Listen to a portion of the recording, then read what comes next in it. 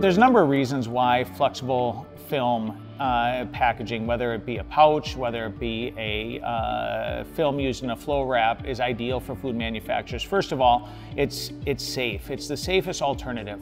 It has a high barrier property, so it makes sure to keep your products fresh, it keeps them safe, it keeps anything from outside the package from coming to the inside of the package, it keeps everything inside the package from leaving the package. It also takes up a lot less space. So before you package the product, first of all, if you were to compare, say, 1,000 pouches to 1,000 folding cartons or 1,000 boxes, you're going to take up a lot less space on your shelf. And then it also has a lot more shelf appeal. So the customer, it's many times reclosable.